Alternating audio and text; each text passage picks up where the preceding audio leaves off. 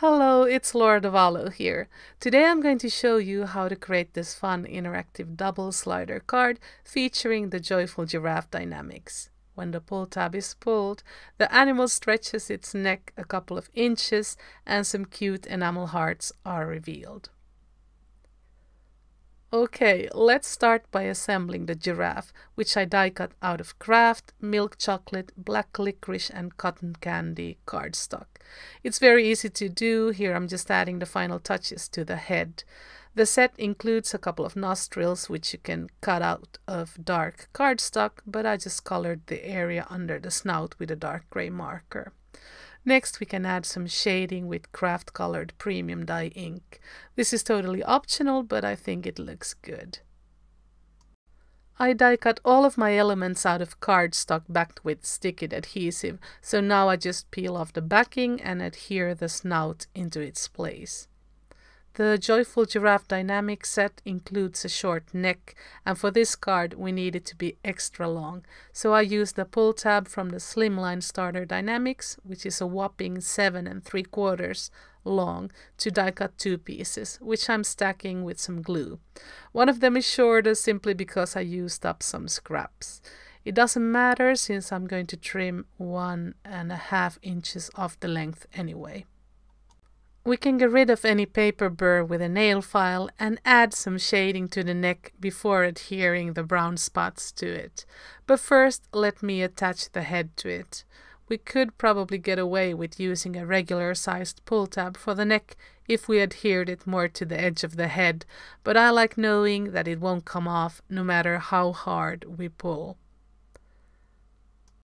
Before trimming the spots with my scissors, let me just rub them with a bone folder to make the adhesive permanent.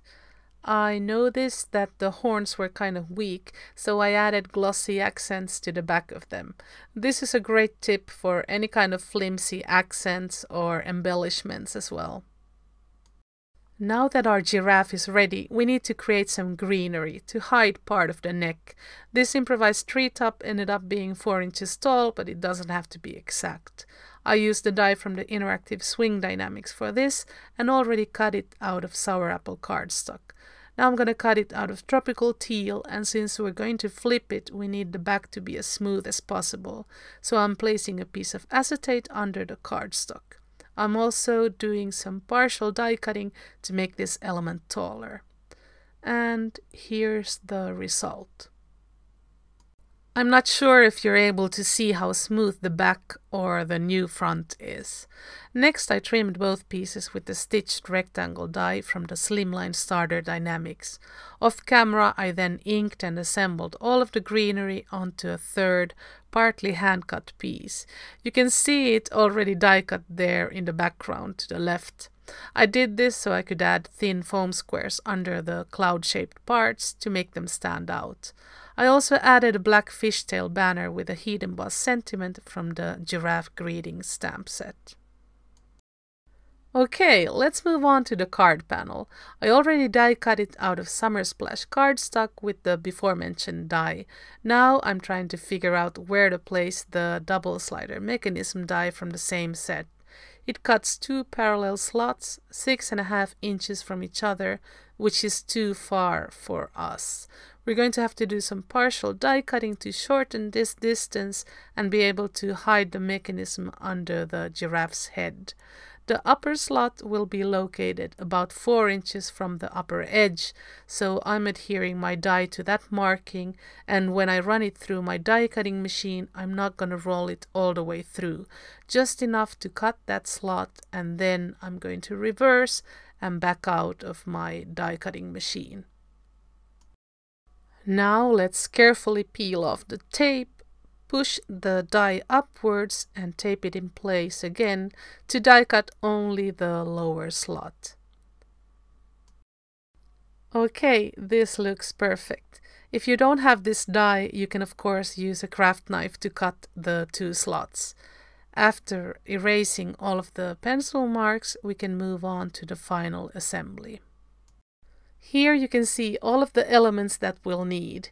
A 7 by 8.5 inch white card base, our panel, a pull tab. I'm going to stack 3 of them to make it extra sturdy, although 2 would have been enough. I've already stamped the word pull from the interactive labels stamp set on one of them. We will also need a 13-inch long strip of cellophane, which is about 9/16 of an inch wide. Our greenery panel, of course, to cover the mechanism, and you can also use some die-cut leaves to embellish it. These are from the Falling Leaves Die-namics, which I love.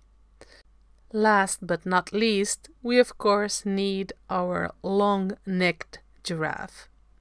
Okay, I'm gonna start by adhering the cellophane strip in its place. I'm inserting the edge with the strip of score tape through the upper slot and then in through the lower slot to come back to the front of the panel.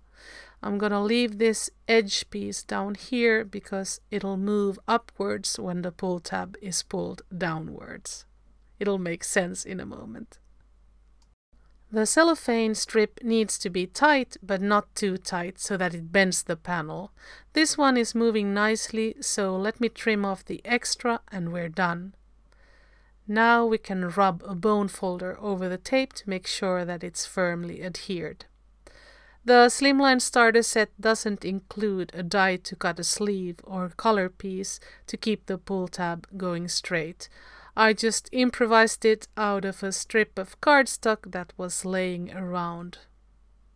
I wrapped it around the pull tab and sealed it with some thin score tape.